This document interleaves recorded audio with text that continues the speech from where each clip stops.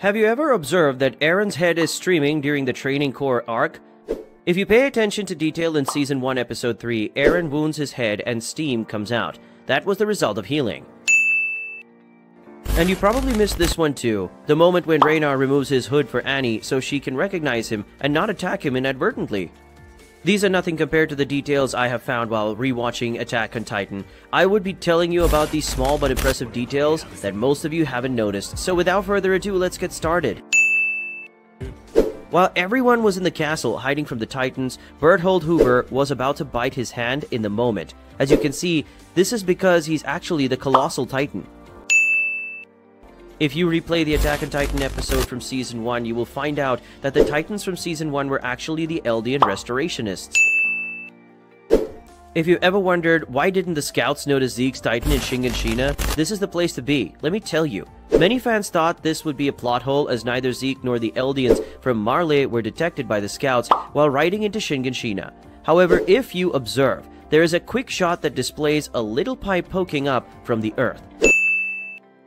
Rewatching Attack on Titan again will undoubtedly shock your mind, as you will notice numerous things, but want to know what I noticed? Even the POV shots in Attack on Titan are loaded with details. Remember the time when Sasha battled a giant to rescue a little girl? If you will examine attentively, you will find out that the Titan that Sasha fights in episode 27 is Connie's father. Did you know that in the anime, they gave us a small indication regarding Zeke's betrayal? Look attentively and you will observe that Zeke encouraged Reynar to go with Falco in the basement. Did you know that in Season 1, Episode 3, Bertholdt uses the Mountain Man story for his cover?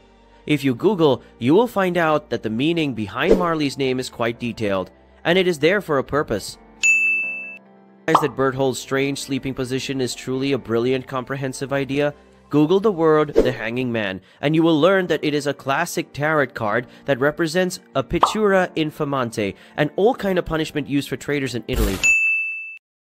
Bertholdt is shown sleeping in the same posture as the guy in the card, suggesting comparisons between the card's meaning and his betrayal of the 104th Training Corps. If you watch Episode 1 of Attack on Titan, you will find out that Carla lied about her legs to Eren and Mikasa to rescue them from Titans. In the moment when the Titan lifts her up, you will notice her legs straining and kicking. If you look closely, you will notice that a young Reynar, Annie, and Bertholdt can be seen briefly in Episode 2 of Season 1, Attack on Titan. In Zeke's past scene, you will notice that a young Zeke is playing with a beast-like toy, which might be a detail concerning his Titan shifting skills in the future. Even the OVA episodes of Attack on Titan are very extensively detailed. This detail will only make sense to people who have viewed the special OVA episode named Ilse's Notebook. The episode follows Ilse Langer, a Survey Corps member who records her encounter with a talking Titan. Rather than immediately going for Ilse, the Titan which is talking bows down to her and calls her Lady Ymir. This is a connection to Ymir's history since she belonged to an Eldian cult devoted to the worship of Ymir Fritz. Near Bertholdt and the scouts, you will observe that the aim of Mikasa was incredibly precise, and she struck the thunder spear straight into Reynar's eye. The detail I'm going to share is absolutely astonishing. You will be startled to find that both Eren and Mikasa activated their abilities to protect each other. Remember Tom Casaver? You will be astonished to find that he appeared long before Zeke did. He also appears in episode 56 during Grisha's flashback. If you pay close attention to the Attack on Titan end credits, you will notice some interesting details. The raid on Liberio, for example, is hinted at in Season 3's end credits. Even Eren's dream in Episode 1 hinted at Willie Tyber's family, which is also a minor thing that most of you haven't noticed. Realize that the handprints of the Colossal Titan are still there. I think we can all agree that the Attack on Titan animators are on another level. In the opening of Season 4 Part 2, the main characters are getting ready for putting their clothing and gear on. However, instead of Mikasa putting on her signature red scarf, as in the Season 2 theme, she is shown pulling it off. This demonstrates how the main three, having traveled along the same road together for many years, are now torn apart and losing trust in one another. Did you notice that there are many views of birds flying across the screen in Season 4 opening? It is something that will also emerge throughout the rest of Season 4. Birds symbolize freedom in the Attack on Titan manga and anime, since they may fly anywhere they wish without barriers or titans preventing them. Talking about the introduction, did you notice these pictures in Season 4? Like the very last photo in the OP. There is a footprint in the dirt where someone has crushed a butterfly, killing it and cutting its wings. This photo was a representation of the demise of the main character's innocence or purity. And also, the OP finishes with Eren, Mikasa, and Armin running up the flowery hill in their village. They start as tiny kids with enormous smiles and hearts of hope, and then Eren evolves into a teenager named Scout as he climbs the tree. When the main character turns around as a fully grown adult, he is alone, no longer with his longtime buddies Mikasa and Armin. Before Historia was made queen, there was subtle clues about her real identity all along, mainly in the way her friends and other people interacted with her and treated her as some sort of goddess. And now looking back, it kind of feels inevitable that she would have been made queen. In the first episode, Eren was sleeping beneath a tree. When he awoke, moments from his dream flashed before his eyes. Mikasa noticed him crying and inquiring what was wrong, but he forgot what his dream was about.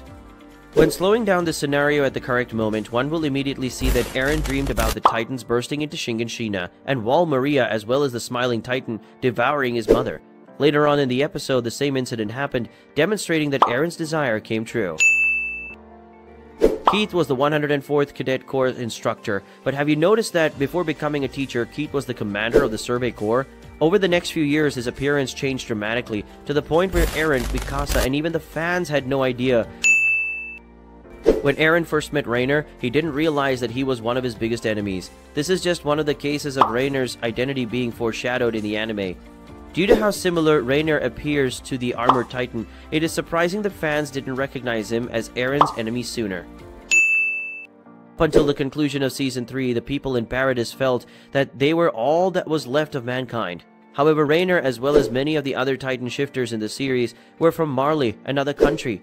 When he disclosed his identity, his speech didn't make much sense to his enemies. However, after finding out the reality of the world, they realized what he meant. He was obliged to assault Paradis, assuming that the people within its walls were demons, only to find out that they weren't any different from him. Despite making friends with his teammates, he understood that he had to fulfill his job in order to rescue the world. At the conclusion of Season 2, Eren, Mikasa, and Hannes discovered the Titan who murdered Carla again.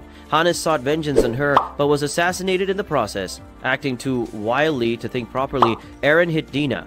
Surprisingly, the other Titans surrounded them and started to ignore the Titans and raced towards Dina, killing her. Though it didn't make much sense at the time, after learning about the location and the relationship between the founding Titan and the royal family, viewers now know why Dina was killed. This hidden detail I'm going to reveal may blow your mind. Before Reiner admitted to becoming the Armored Titan, he was good friends with Eren. The two became each other's worst enemies when Reiner assaulted the Survey Corps and attempted to capture Eren, who didn't understand how Reiner could have done such awful things to him. Years later, Eren assaulted Marley and informed Reiner that he knew why he had done what he had done earlier, and that they were the same. But did you know their struggle was foreshadowed a little earlier? Back when they were members of the 104th Cadet Corps, the two of them trained together. During practice, Reiner had to assault Eren. After he was defeated, he informed Eren that it was his time.